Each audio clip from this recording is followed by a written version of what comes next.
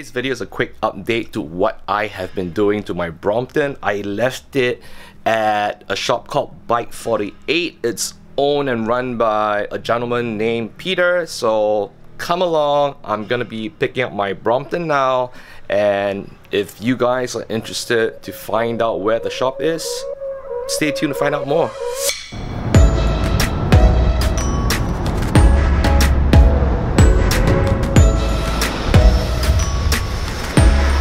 Got out of the cab and I am here at block 3025 at Ubi Road 3. That's where Bike 48 is. Bike 48 is located on the, let me see, I think they're on the 4th floor.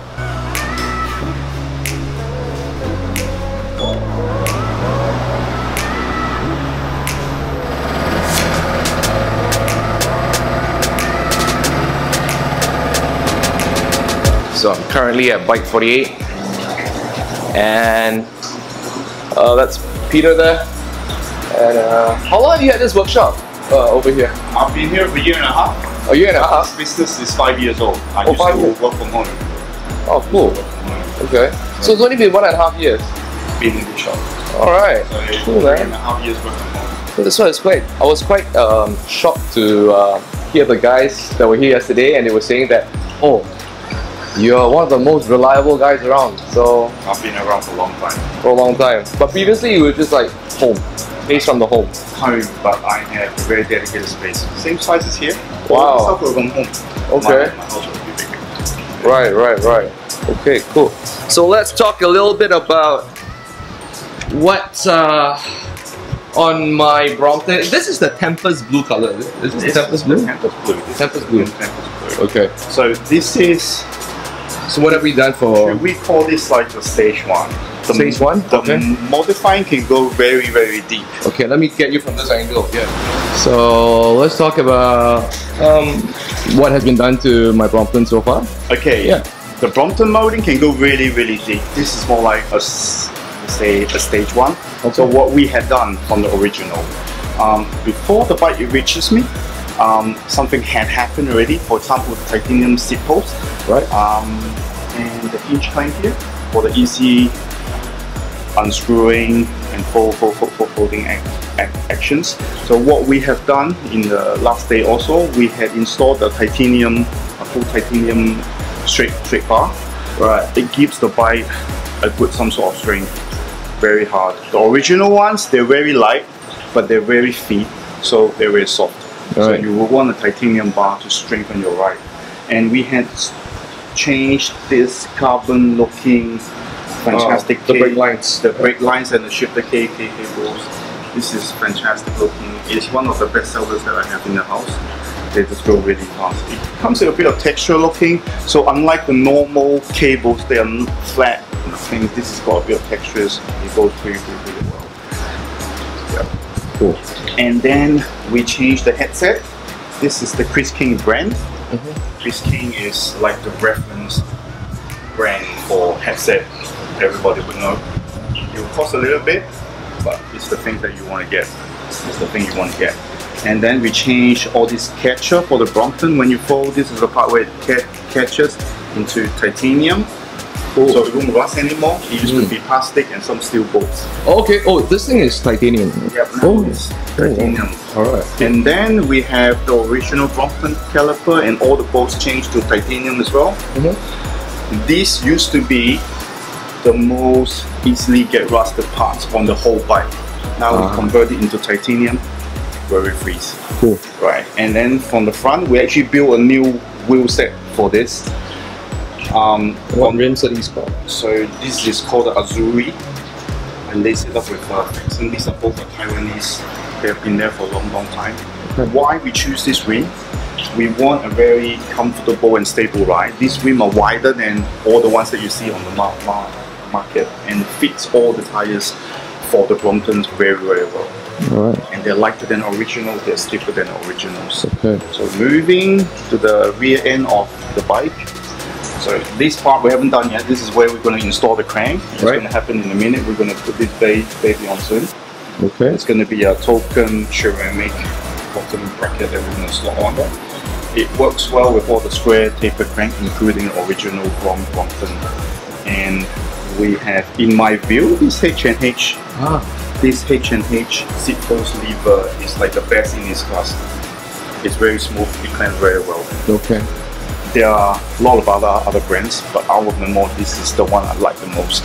Okay. So we have the suspension block, we changed to a black titanium bolt here as well. Okay. We changed to the easier rolling wheels here. Okay. You can see I deliberately put a bigger one here, smaller ones here. The reason that I did that was when you fold, when you push the bike, when you want to do the turn, you want to tilt the bike. Right. So slightly bigger ones, your block won't rub onto the ground.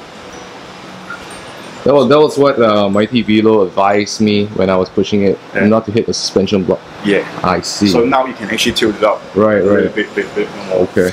Yep. And then the rear wheel, of course, we want to use the 6-speed hub. Okay. So most of the aftermarket wheels, they were 2-speed. They will ask you to change into 2-speed hub.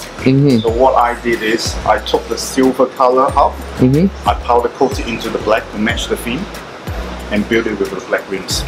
So this is like one set now. Cool.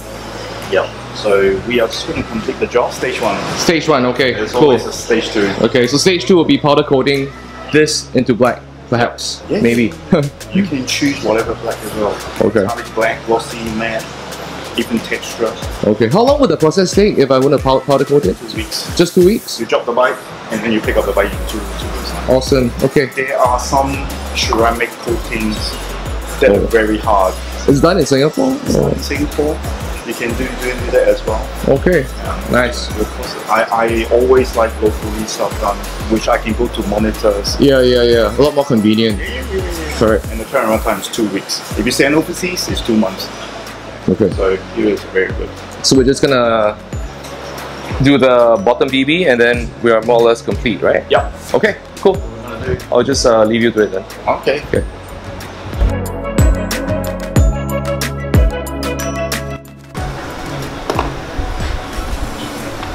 Just gonna prepare the right chain length. Gonna measure. There. And cut right there.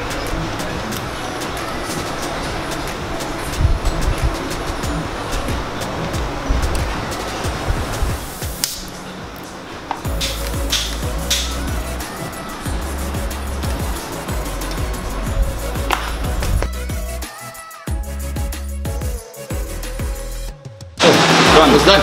Yep. So next time when you want to take it out of the wash, you can actually remove it from here. Right. Last time it was this bolt. Yep. It tightened the shipping cables here. So it was a bit loose. Right. Yeah, it's That's why I lost the gears on the right. yeah, that's why when you pull and it's not pulling anything. That's right. So you are on the hardest gear literally. Exactly. And you have a very dark. Broke on the perspiration at 2:30 a.m. Yeah, so now it's fixed. It was supposed to be a nice cool ride back home. Oh yeah, like a fixie. But then things do happen from time to time.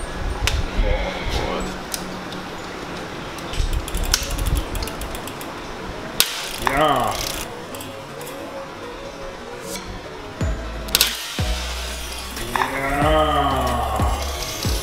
Oh my god, it broke. Oh my god, this is the second time in 5 years. This is supposed to be very stiff stuff. Oh my god. Yeah, it's Yeah. Shit. No, not the board. It's the bit here. Oh my god. Okay. These are the carbons. Oh, done. Why is it so easy now? So I have to break a two. Oh. These are bigger platforms. I want a bigger platform, yeah. This is a smaller one, but this is light. This is lighter. This is slightly heavier. That's fine. I'll get the slightly heavier. Right. Yep.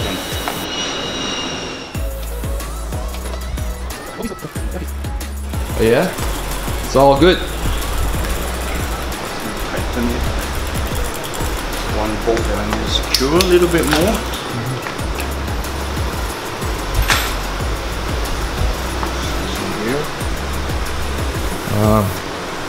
Okay, there are a few things that this is a sensor speed that I give to everyone. This is very personal. The saddle height, tilt angle, your grips angle, because this will support your palm. Yeah. So everyone needs a different kind of support. It's very personal. You can try it. I can help you to adjust them. Okay. Here. Or you can go home. If you know how to adjust it at home, you can do that as well. Okay. But this bolt here is very sensitive. Okay. If it goes over a certain torque, it'll break. That one here. Oh, at the bottom. So if you have the top wrench, Yeah. 5 mm, Okay. it can go up to about 9 before it breaks. I actually test all this stuff. Oh. So Okay. it's say 5. You really need to tighten the 5 in order to get to this. Right. You can let's do a little bit more. Don't go over 9. Okay. So these ones, if you want to do it at home, tilt angle, actually there's only one bolt here. You loosen it, then the whole thing can spin around already. So you can do this. Right. You can do that. Right. Or I can do this with you here as well. Yeah, I think why don't we do that? So guys, this is the final build of my Brompton. I have the H&H titanium rear rack, which I really like. And this is the final look of it.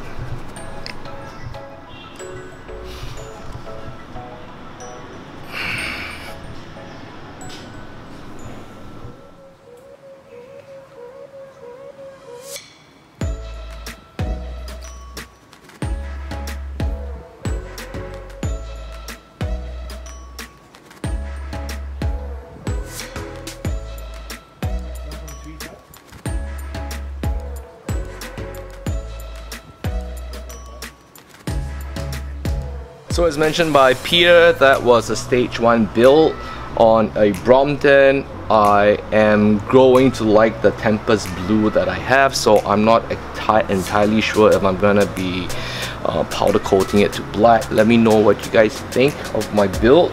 The Brompton experts out there, if there is anything else I should change or modify on my Brompton that will improve the ride quality, please let me know.